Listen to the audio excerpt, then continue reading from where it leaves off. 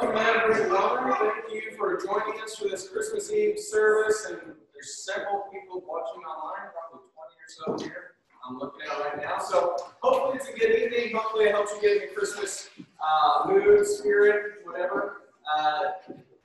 Get you ready for this time of year. It's been a long year, so I am looking forward to tonight. Let's open in a word of prayer. Father, thank you for this evening. Thank you for all those who are here. We just thank you that you are God Almighty, who sent Jesus to come to this earth, who was born in a manger, and today and tomorrow and over the next few days, we get to celebrate that truth, and we are eternally grateful for it. In your name I pray. Amen. Those of you who were here last year, we're going to read a few scriptures. We're going to sing a few songs, and hopefully it's encouraging to you. Let me read Isaiah 9:6 for us to start off tonight. For to us a child is born, to us a son is given, and the government shall be upon his shoulder, and his name shall be called Wonderful Counselor, Mighty God, Everlasting Father, Prince of Peace. I'm going to stand with me and let's sing a few songs. We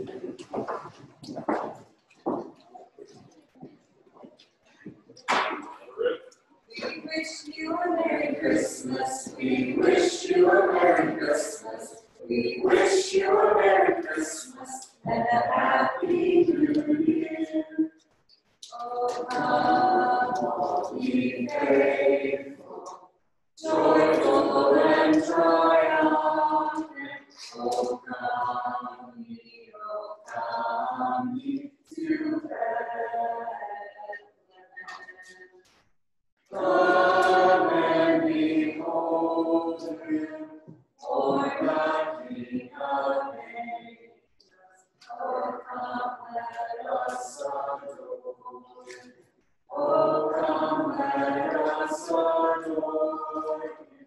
Oh, come, let us adore him, Christ the Lord.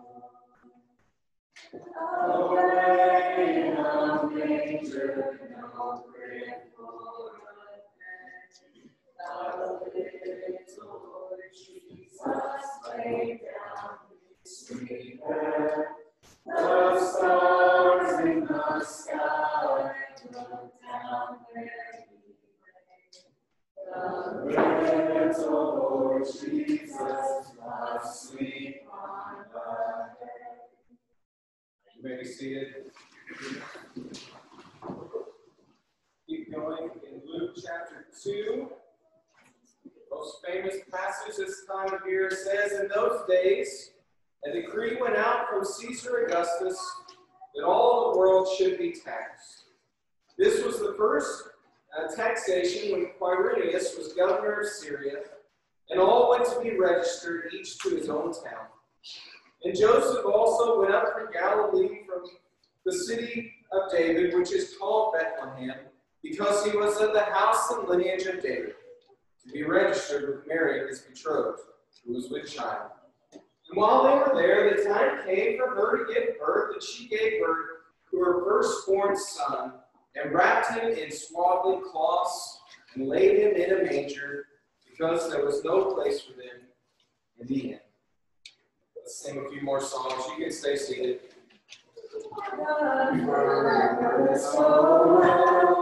The angel did say, was to certain more shepherds in fields as they lay, in fields where they keeping their sheep on a cold winter's night, and water so deep.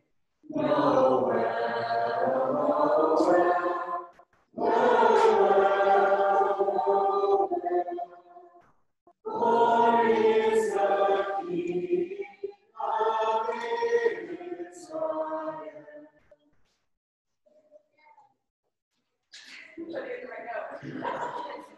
Joy to the world, the Lord is known. Let earth receive her King. Let every heart prepare him. And heaven and nature sing. And heaven and nature sing. And heaven and nature sing. Hark the herald angels sing, glory to the newborn King. Peace on earth and mercy mild, God and sinners reconciled. Joyful all ye nations rise, join the triumph of the skies. With angelic hosts proclaim, Christ is born in Bethlehem. Hark the herald angels sing, glory to the newborn King. Continuing in Luke. And in the same region, after Jesus was born, there were shepherds out in the field keeping watch over their flock by night. And an angel of the Lord appeared to them, and the glory of the Lord shone around them, and they were filled with great fear. And the angel said to them, Fear not, for behold, I bring you good tidings of great joy that will be for all people.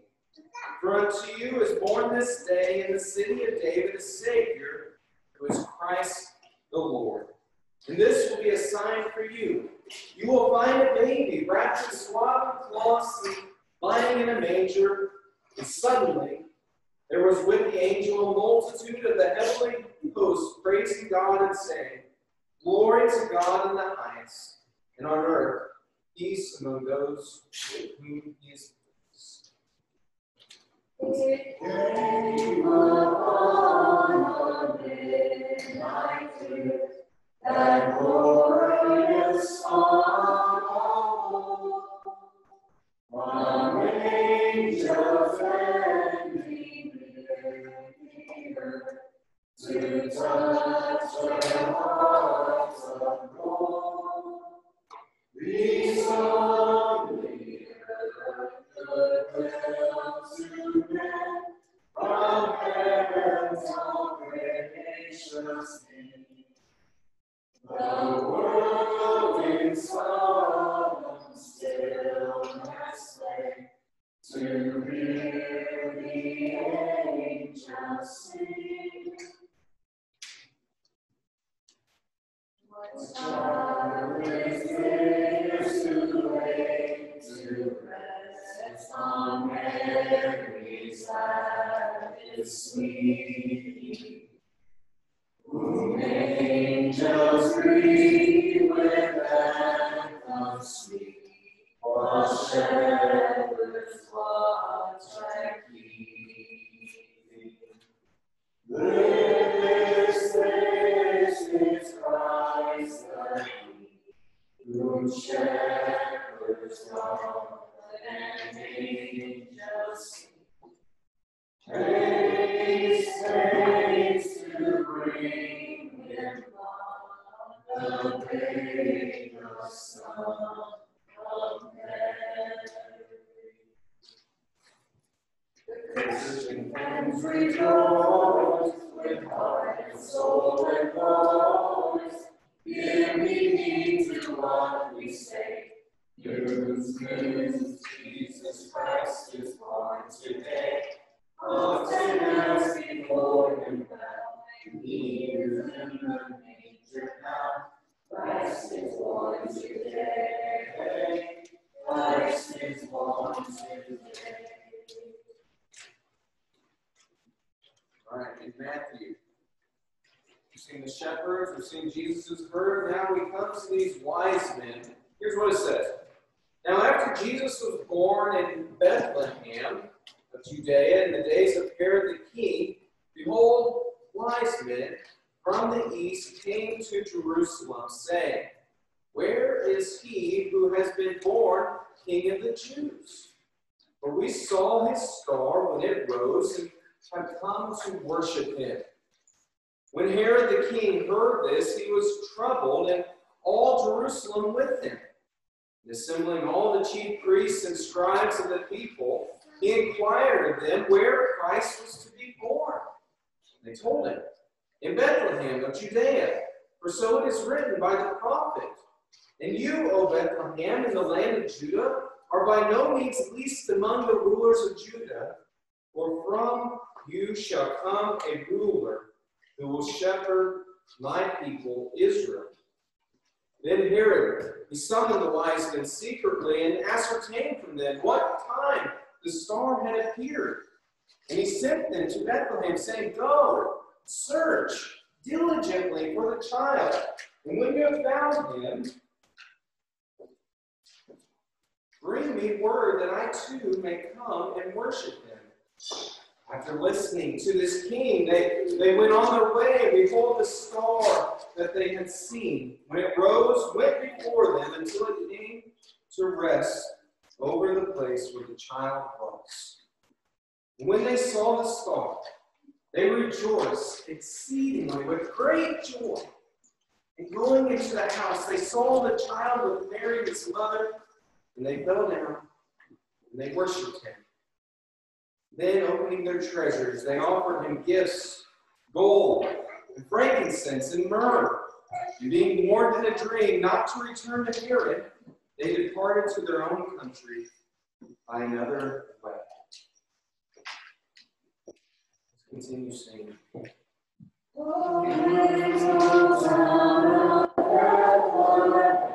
How still we see the light above the deep and dreamless sleep.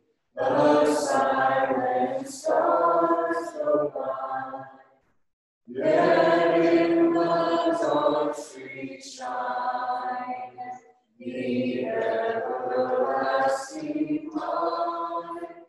The hopes and fears of all earth are reckoning thee tonight. We bring things of orient art, every gifts we tell us apart. Field and fountain, moor and mountain, follow beyond the star. Oh, star of wonder, star of light, star with royal beauty bright, westward leading still proceed, guide us to thy birthday light. Normally we don't come to John when we think about the Christmas story, but this is probably one of my favorite passages to read at Christmas time, and I hope it is to you too. It says this: in the beginning was the Word, and the Word was with God, and the Word was God. He was in the beginning with God. All things were made through him, and without him was not anything made that was made. Talking about Jesus here.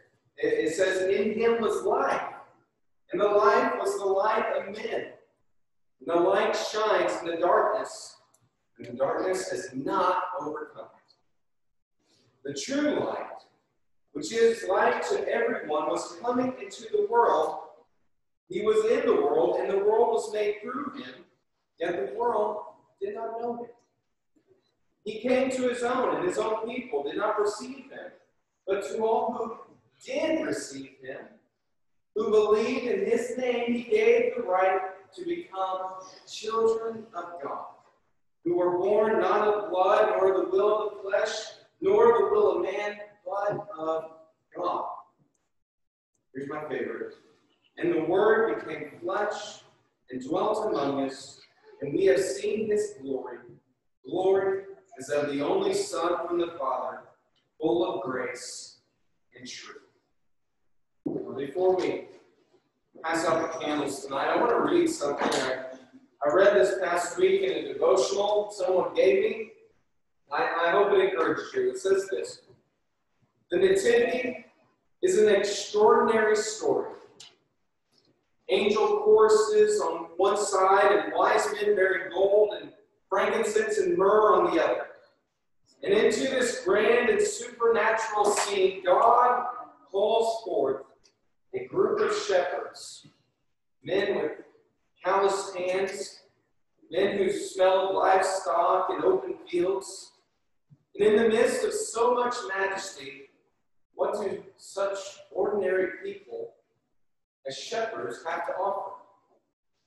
Perhaps they brought along a lamb or a blanket or a lantern for the stable or some food for the weary travelers. We just don't know. We're not told. But we do know this: the shepherds hastened to be present. They hurried to respond to what they had been given. They opened their hearts. They stood dumbfounded with witness to this miracle. Then they lingered. And as we prepare for Christmas, purchase gifts for family, for friends, this author, he says, he wonders how we might follow their example. Turning my heart to hear angel voices, allowing my routines to be interrupted by the divine, gaining wisdom to lay aside all else to become and see the face of God, and finding the courage to come to Jesus just as I am. C.S. Lewis, the author of the Narnia series, he says this. He reminds us of the appropriateness of the shepherd's gifts. See, whatever else they may have brought to the stable, they laid it aside. They laid aside their plans, and they chose to present themselves to Emmanuel, God with us. In this busy Advent season, what does the Lord require of us? To be alert to the ways that the supernatural breaks through into my very ordinary life. To respond quickly to what I see and hear. To be no more and no less than who I truly am. And to discover to my utter astonishment that this is exactly the gift that the Lord God, King of the universe, has been waiting for. We must lay before him what is in us, not what ought to be in us. We should pray and he'll prepare us for Advent. I read that this week and I thought it was very fitting.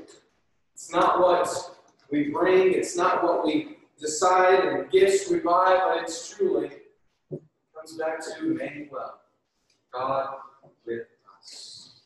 If you have a candle, we're going to stand and light each other's candles tonight and sing Silent Night in a few moments. If you need a candle, just raise your hand and we got some helpers here. So we can help.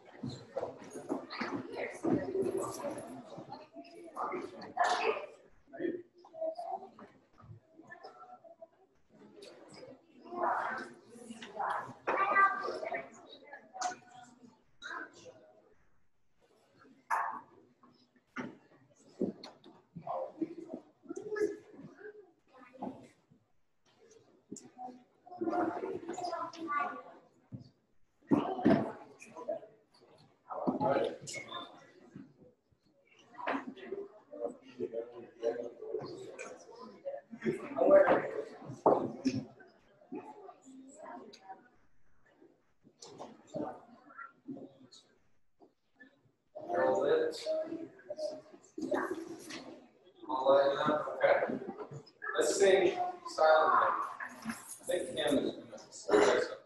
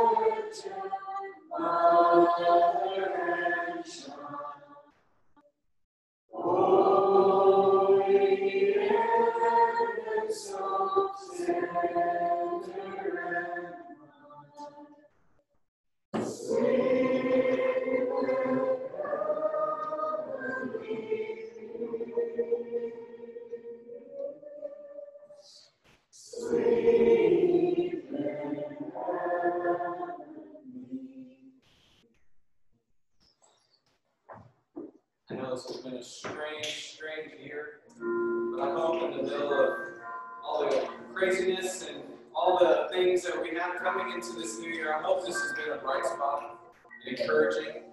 If there's something you'd like to see added to this service, please reach out to me. I'd love to make this bigger and add more things to it, so please reach out to me. But let me close this in a word of prayer tonight. Father, thank you for your grace and your mercy in sending Jesus to die for us, sending him in that manger, in the most humble way that could ever be imagined, for a king to come to this world. We are eternally grateful for what Emmanuel, God with us, did for us. We celebrate you tonight, tomorrow, and I pray that the joy that we experience and have will lead to peace that can only be found in Jesus. To you be all the praise, honor, and glory tonight. In your name I pray. Amen.